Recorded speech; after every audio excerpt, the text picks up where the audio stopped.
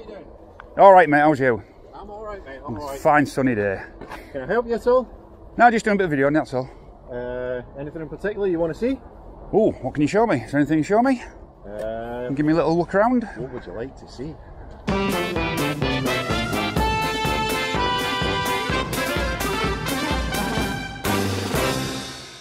Hello and welcome. This is BP, and this time we're in Castleford at Malcolm Logistics. Just before we get into telling you a little bit about them, just want to say thank you again for all the support on the channel.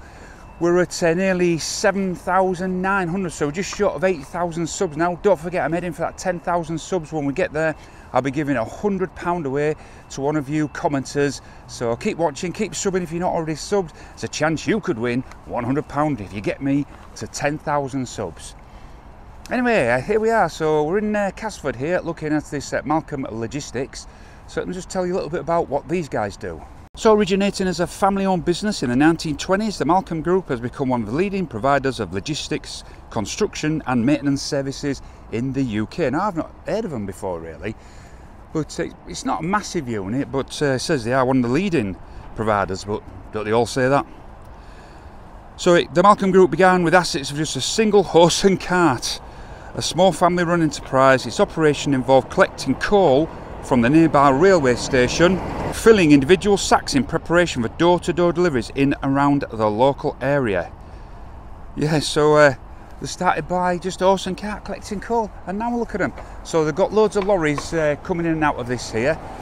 There does seem to be a lot of lorries all lined up at this point here, so I don't know what's going on there, whether they've kind of, what time is it now? It's 9:30, so whether they maybe say we don't start taking anybody until after 9:30, 10 o'clock. There is like a gatehouse, and that lorry's been sat there at the gate for quite a while.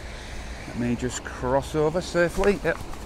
So this is a public road. Got lampposts, got yellow lines, you know. So public footpath goes down to here, so you can cross over. So what can we see? Let's have a look. So 24-hour security by Secure Group, it says there. Oh, that was barriers going up now, so that one's being allowed in.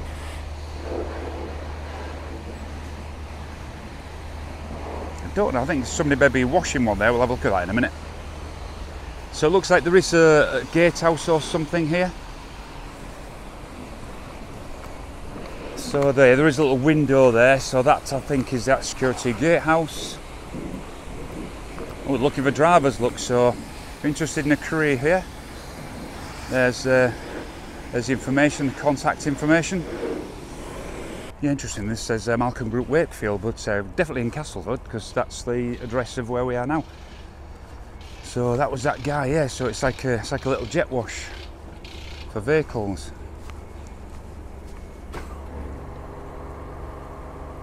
You don't often see that, do you, really? Tons of pallets, look, so we've got all the loads of check pallets. Don't know if we can see anything down the sides. But I'm not sure we can. Now we can't see anything down the side there, so there's a few wagons backed in there now, we're all getting loaded up, I'm assuming. It seems like it looks kind of officey on the first floor because there's loads of windows. There's a warning sites, what you need to wear to get in the site there, usual sort of stuff. I'm not sure if we can get down the side. Let's have a look. I think there's a little road down here. So this is the, I think this is the staff car park. So this will be, so it's car entrance only, so I'm sure this will be the staff and visitors car park in here. Yeah, because it is all fenced off as well, so it's all fenced off for security. Definitely visitors, because it says something about visitors in there. It's got reverse parking, which is good, like that, it's a little bit safer. Can't see any pedestrian walkways at this point, but you would normally walk up to this gate here. Disabled parking, there's a couple of bays there. Can't see any electric charging, so there's no electric charging. Let's have a look here.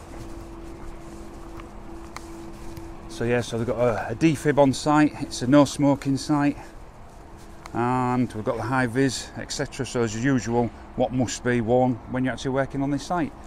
So let's have a look through the fence, see what we can see. So we can see over there. Let's get the other camera out, and we'll just get a little bit of a better view. Right, so what can we see here? Got a sun above us here. There's a vehicle sat over there, so this is like, oh, is that some sort of a loading? Why would they have like a loading place over there? Or is that some sort of maintenance? I wonder if that's a maintenance where they can actually fix all the wagons. Because what we do get, we've got all the vehicles lined up down here, and there is some loading bays. I think these, I'm not sure if they're all against the loading bays. Well, there is a door open in the corner here. I don't think we're not going to be able to see anything, unfortunately, in there, I don't think. It's a tiny little door, isn't it? Looking at, I don't know what we're looking at there. Some sort of conveyor belt.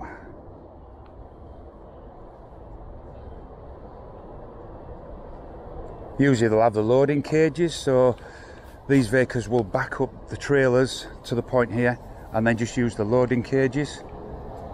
As I say, I think this is offices here. Yeah, because that looks like an office entrance over there. And somebody's calling. Hello. You alright? How you doing? Alright, mate, how's you? I'm alright, mate. I'm alright. Fine sunny day. Can I help you at all? No, just doing a bit of video, that's all. Anything in particular you want to see? Oh, what can you show me? Is there anything you show me? Give me a little look around. What would you like to see? And just inside, I'd love to see inside what goes on really in a place like this. So it's just for a vlog that I do, so I just video it and put it on social media, so... Just jump round to the gate. Fantastic, brilliant, thank you. Yeah, so you see these big buildings, but you never get to see inside them, so it's, you know, I just like to see inside really, see what goes on. And what's your name, sir? It's Bill, call me Bill. Yeah. I'll take it your blogs regarding trucks and... Yeah, industrial sites really, so yeah, any sort of businesses and stuff like that. Are you one of these online guys with your camera? Is that right again? No, it's on. That's it, got it. Yeah, that's it, yeah. Yeah, so you're not the auditor guy they talk about, are you? Oh, there's loads of them. No, it's not. It's visit. I mean, people call it auditing, but it's a visit. I'm not here to, you know, sort of put your company down to detriment. But that's up to you, really. I mean, some people do come out and go a bit funny about it, but there's nothing to be scared of with the man with the camera, really. So, what is it you're wanting to see? Trucks, trailers? Give me an idea of exactly what. I'd love to see inside there, see what logistics on there goes on in there. So how they get loaded and stuff like that, if that's possible. So come with me. Right, magic.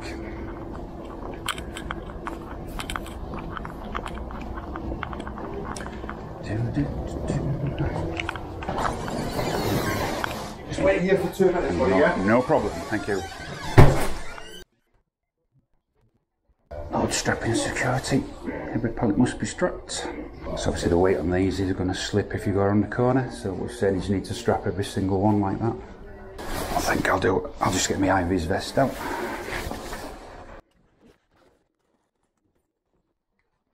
I'll turn this off until he comes back. Right, we're not allowed in the warehouse. They're asking obviously what your blog's about, where you're from, etc, etc. They're obviously asking a lot of questions as to why you want to be here. Okay, yeah. Which I'm sure you get all the time. Yeah, you do, yeah. It's just industrial estates, so, I mean, you get some people go around police stations, stuff like that. I do industrial estates, so I just got anything. I'm going to go Arabo next. I came in a couple of weeks ago and I was doing a couple further down, can't remember which one, but it poured down. And so I had to go home because you would have been the next one on my list. So I've come back today to carry on. And yeah, basically it's that. It's just anything to do industrial. So, and I've got a drone as well, so I'll get some aerial shots at the end. So also I'll send that over and just put all that together and just make just like a little 20-minute sort of blog about the place, really. So listen, they obviously don't want me taking you anywhere sensitive. I'm quite happy if you can stand out here on video. That's absolutely fine. I've got no objection. Obviously for customer there's customers' goods in there. Yeah. Okay. Which they've said, obviously, for data protection, etc., etc. We can't have you in there. Understood. Yeah, that's what usually happens. Yeah, that's understandable. But it's worth asking because sometimes yeah, come in, no course, problem. Yeah. So, I mean, obviously, I don't know. I've seen the videos online, etc., etc. So I kind of have an idea of what things are. But okay. Yeah. I've obviously got bosses as well. Yeah, absolutely. Yeah. No, it's good that you've invited me in. So just a little bit of info about what you do here. What part of the business is this? Because you do construction and maintenance and stuff. This is obviously logistics, so construction's a different side in Scotland. Okay. So what will be a construction site then? Would that be like heavy lifting equipment stuff like that? You move that stuff around? Is yeah, we move all that. We do lots of different. Obviously, have you been on the website at all? Yeah, just when I go on there and do a little talk. It tells you a lot more about obviously what we do in the company here. Yeah. So we run certain contracts out the warehouse here for certain customers. And it's just a case of transportation stuff in there. We're obviously quite a big company, so we do a lot of trunking. So how big are you? How many? Oh, yeah. Cheers. Stand over here. Yeah, we better want it. So yeah, it's roughly 1,500 employees throughout the business. Oh, okay. Yeah. So how many units like this have you got then around the country? As in bases? Yes. There's 8 or 9, I think it is. Oh, okay, right. So yeah, all do different contracts, etc., within the warehousing operation. Are you UK based or? Yes. Yeah, fully UK based. Right. Yeah, fully UK based. European at all? No. So everything's delivered in UK. Everything's in the UK. Yeah. Right. We do exporting containers, but that's for a customer, so we don't take anything to do with that. Literally, just take them to the dock and get rid of them from there. Yeah.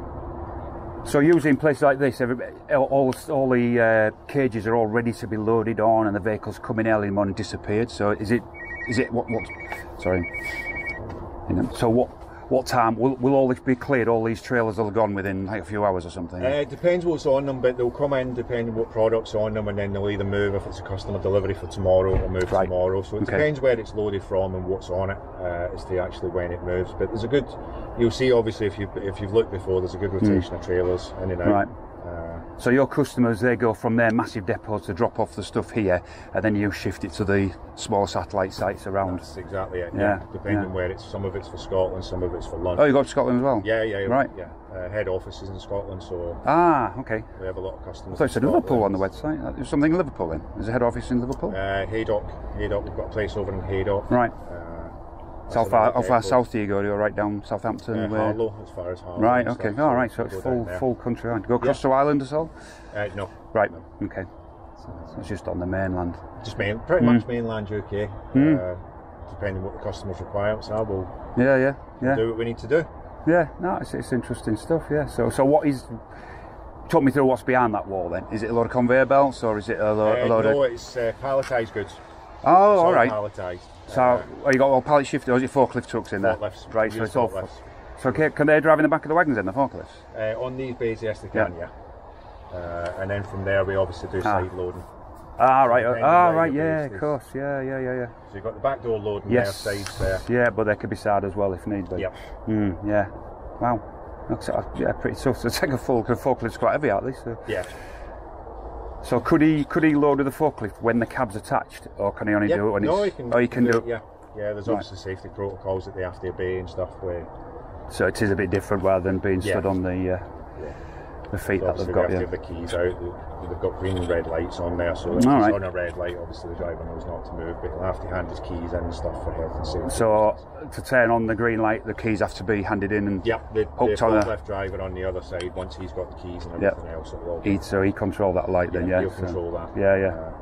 And then the driver obviously can't do anything, so there's no... Can he still go in his cab and mess around, or is he not allowed? He can sit in his cab, yes. Right. He's allowed to sit in his cab, but obviously because he's got... He might have a spare set of keys, or... No, absolutely not. They're not allowed. They're all locked in the office for emergencies only. Yeah, it's interesting stuff. So what's that? Is that fueling or what's that? Fuel pumps, yeah. Right, okay. So I noticed there was a guy cleaning as well, so you got like a cleaning bay down there. The wash here.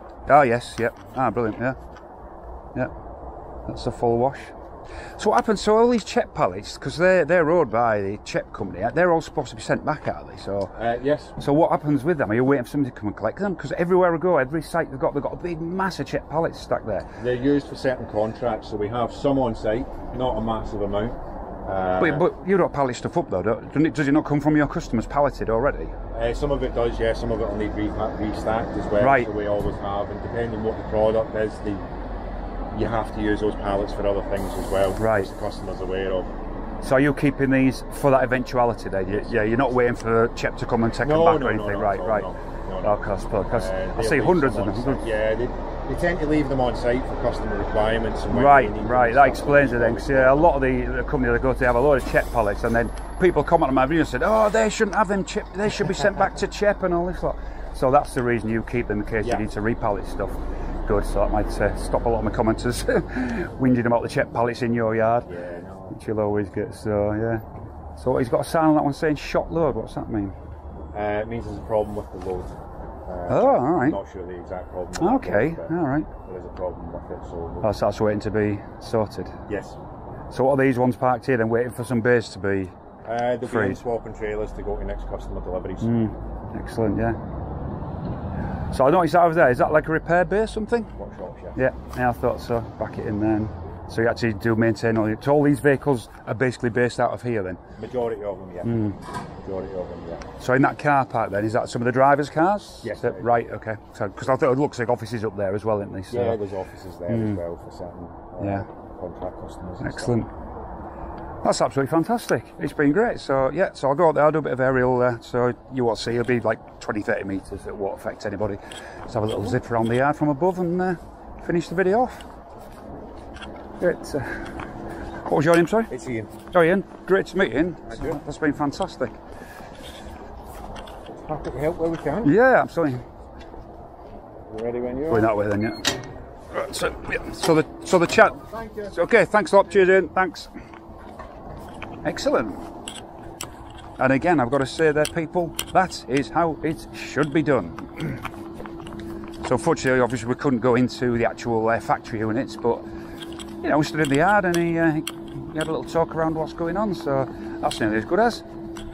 So let's go out here and we'll get on the public area over there and we'll get the drone footage and see what it looks like higher up. Let's go fly a drone. Okay, so I'm just going to bring the control a bit nearer because somebody said, "Oh no, what your drone said when it talks to you," but what it's going to say is that you're going to be cleared for takeoff when it gets its GPS.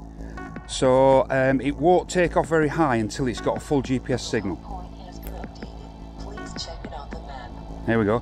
So that said, the low point has been updated. Please check it on the map. That means my drone has now got GPS and it is now able to take off. So check on Drone Assist. You can see there is no flight restrictions in this area. So let's go. The low point has been updated. Please check it on the map. Right, so let's have a look. We saw most of it from inside, but yeah, let's see what we can see from the outside. So we'll start here. So this is the visitors car park and employees car park, he said. So some of these cars are the employees as well. So they all park the cars in here when they come to work. And then this is the building. So what we'll do, we'll just go a little bit higher, just so we're well above it. So I'm higher than anything else around me, which is good. So we have a few tractor units. When I was in there was pedestrian safety, I noticed, on the actual path. So yeah, that's fine. So here is all the trailers getting loaded. As he said, they could use a forklift. A little bit higher. So on these bays here, as he said, this is where they can do the forklift loading. That was interesting. So forklift can drive right back into the trailer and load those up. And it's all palleted in this place, so they don't have the cages, it's all done with pallets. And he said this place here, so this is the maintenance. So here they'll be repairing the vehicles.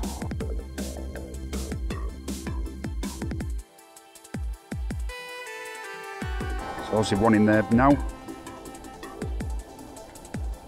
Down here was some extra trailers waiting for a cab to come and pick them up and pull them across to be loaded up. There's another one just coming out there now, look.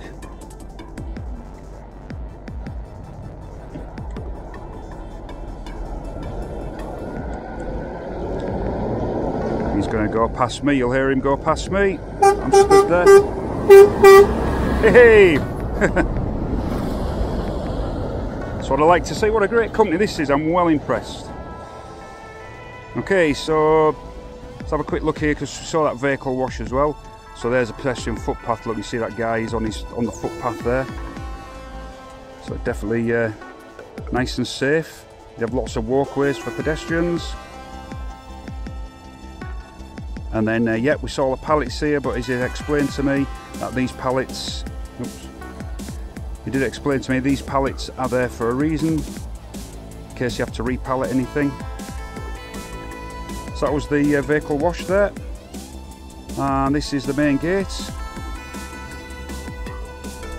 And that's it. So, quick look around the eye. What I didn't see was any recycle bins.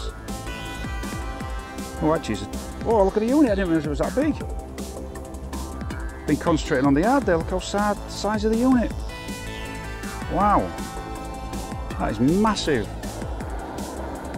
I'll just see if there's anything down this side here.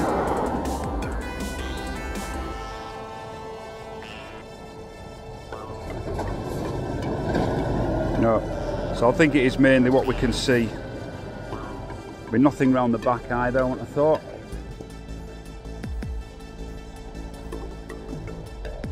Yep, so there's nothing there. So that with the solar panels there is next to us, that in this unit. So we've got no solar panels here. So what we'll do, we'll get up a little bit higher, we'll get into the middle and we'll do a 360.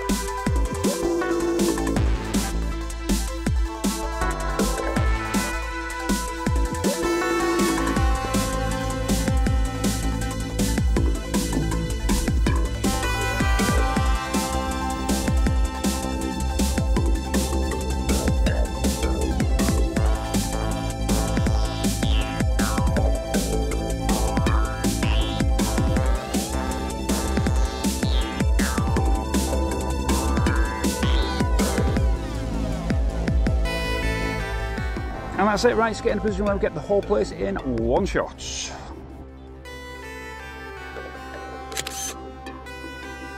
Let's get the drone back and let's close this one up.